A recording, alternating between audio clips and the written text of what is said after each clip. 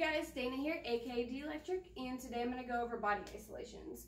There are several variations that you can do. I'm going to go over a few, and then I will give some examples of transitions and ways to use them in your flow. The first way, you're going to start with your dominant hand. My dominant hand is my right, so I'm going to pass it over to my left. You may want to, and this is going to be on horizontal plane, and you may want to practice this kind of just back and forth like this. You can start with my favorite grip, with the handle resting in your hand like so. So then that way you can just push it easily over to the other side. So what you're gonna do is you're gonna take your dominant hand, you're gonna push it over to your non-dominant side, and then it's gonna swing behind you and it's gonna come around the back of you, and then you're gonna grab it again at your dominant side hip. You can either grab it by the handle or you can grab it into the fiber grip and keep going. I'm starting with my dominant hand. I'm going to pass it to my non-dominant hand, and ideally you kind of want to let it slide over so it's kind of like a smooth transition. I usually grab it by the fibers, but it does look really cool too when you let it slide and you grab it by the handle. You can go into shapes from there. So some troubleshooting tips for this to get it to look like it's more isolating around your body rather than just wrapping around your body. You want to almost have this kind of motion as if you're almost like taking off a seatbelt or like unwrapping something from around you. Like, follow it with your hand as long as you possibly can. Okay, so variation number 2 is going to be where we're going to start and practice these on both sides. So first we'll start with our dominant hand. Instead of passing it to our non-dominant hand and wrapping behind us, we're just going to go straight to going behind us like this, and we're going to follow with our hands, and then same kind of thing, we're going to grab it, practice grabbing it at our hip area. So again, that was swing behind us and then grab. And again, you can either grab at the handle or you can grab by the fibers. So then practicing on the non-dominant side, you would start with your left hand or whatever your non-dominant hand is. You're going to go behind you, and then you're going to grab down there. So again, from behind, I'm starting with my right hand. I'm going to let it touch the back of my neck, and I'm going to grab it right here, and as I follow it behind. So again, that was, and you can go into something else from there. So left side would look like this.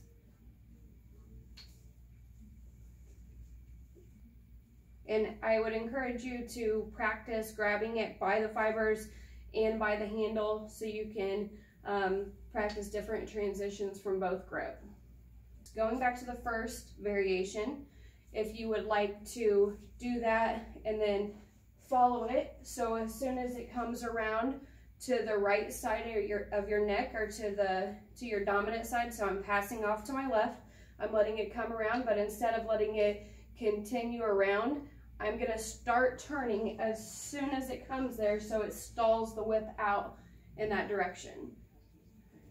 So again, that was, I'm going to pass it, can let it stall here, can grab it, go into arm bars from here, and go into this kind of stuff, can go into shapes from here, can release it, go into stuff like that, grid work, whatever. So if I'm going to do the variation where I'm coming straight from behind from my dominant hand, it's going to touch the back of my neck, and as soon as it does that, I'm going to turn. So for variation number 3, I'm going to start with the isolation coming behind me first, but I'm going to wrap into the isolation. So what I mean, first I'll show it and then I'll explain it.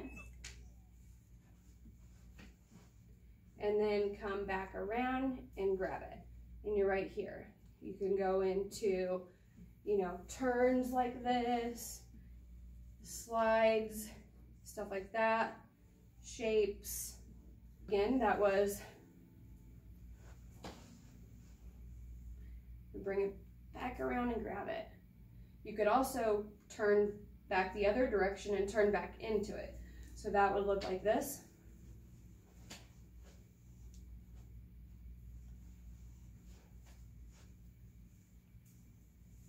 and then you can go into whatever you want from there.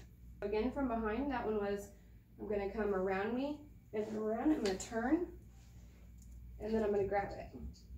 Or you can do that one like this, turn, switch hands and do the isolation, turn.